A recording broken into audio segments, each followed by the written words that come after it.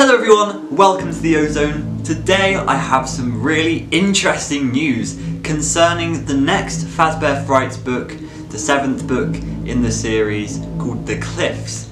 And this will be the 7th book, as I just said, to come out the series, adding 3 more stories. One of them is called The Cliffs, the second one is called Breaking Wheel, and the third is called He Told Me Everything. Recently we also got some news that there's not just going to be another 2 books after that, but there's also going to be a 10th book that is called Friendly Face, and an 11th book which we don't have the name of yet. It really makes you question how far Scott is going to go with this series. It all started with just 5 books, and he has done over double that since the end of 2019.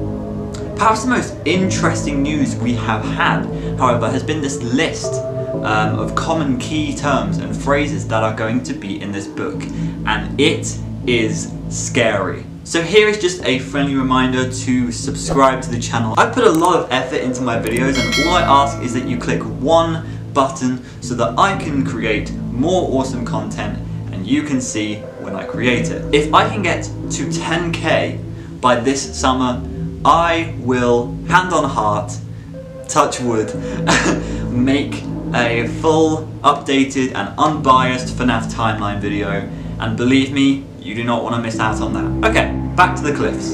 The list consists of 121 words that are frequently used in the book. That is all 3 stories, not just one. The larger the word is, the more it appears, the more frequent it is in the book. Although we don't know how much of these words tie together and which stories are connected to which words, they do tell us a lot about what we can expect in the book to come. Some of the terms are very interesting and could provide some lore that we might see from the book. So in the synopsis of the book, the first story, The Cliffs, seems to be about a boy named Reed who sees an opportunity to teach the school bully not to mess with him, but ends up mangling the lesson. This doesn't give us a lot to work with, but seeing as the story is called The Cliffs, and one of the terms in this word bubble is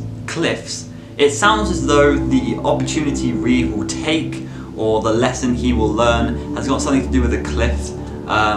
Remember, the front cover of the book also is connected to this first story.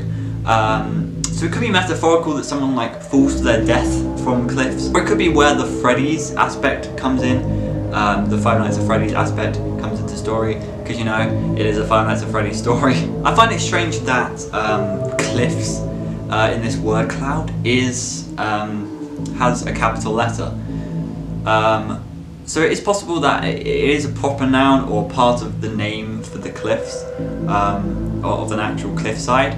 I do see Billings up there as well, Billings with a capital letter. Billings, which is also a common term, is a city in Montana that one of the stories will take place in. And there is a cliffside in Billings called Sacrifice Cliff, which could be a hint to there being some sort of sacrifice in the story, but I am unsure. I do believe this is just a coincidence. I think it's a really big stretch. The fact that we've taken the city from one of the stories, and the fact that there's cliffs there, and found Sacrifice Cliffs. I wonder if that was intentional, but I don't think it will be. I think it will just be completely different to that. Anyway, that's something to point out.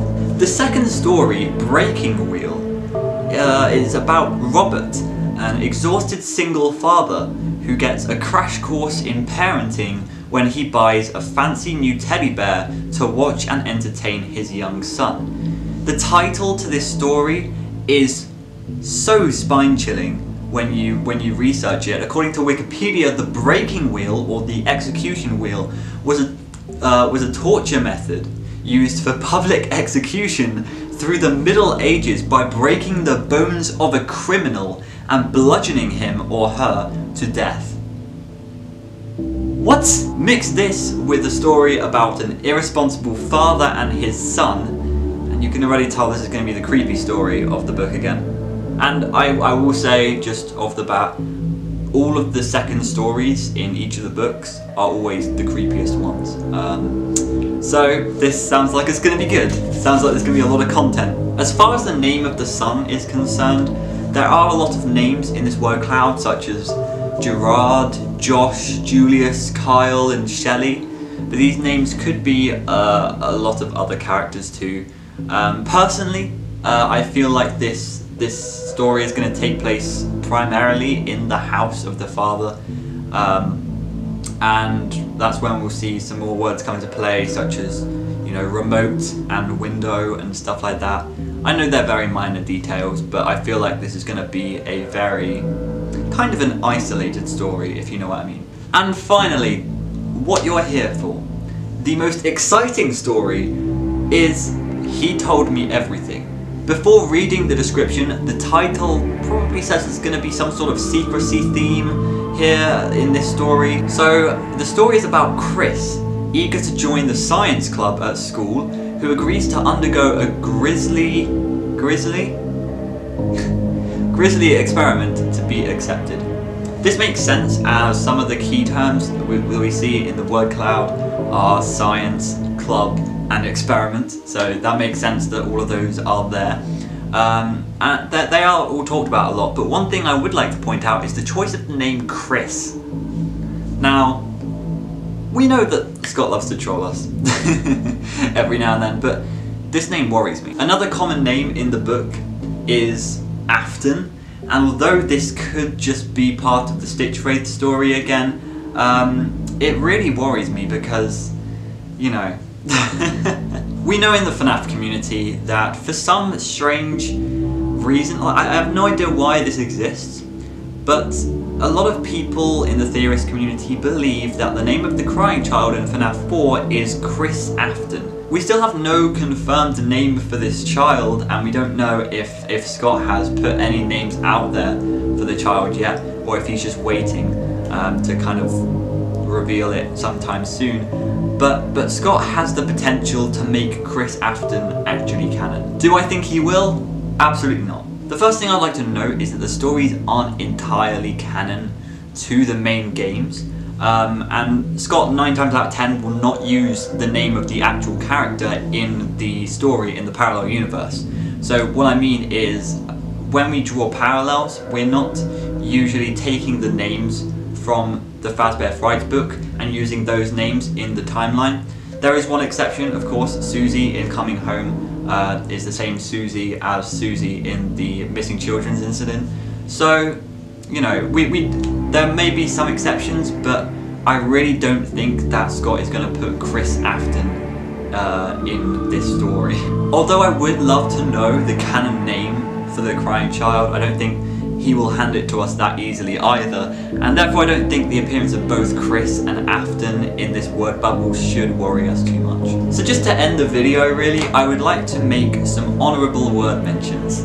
Firstly, we have the word metal, and for obvious reasons this instantly takes my mind to be beautiful, and although Scott can't just do the same plot twice, the fact that metal is used a lot in the book kind of scares me. There's also frequent mentions of random body parts such as arms, nose, and really weirdly tooth.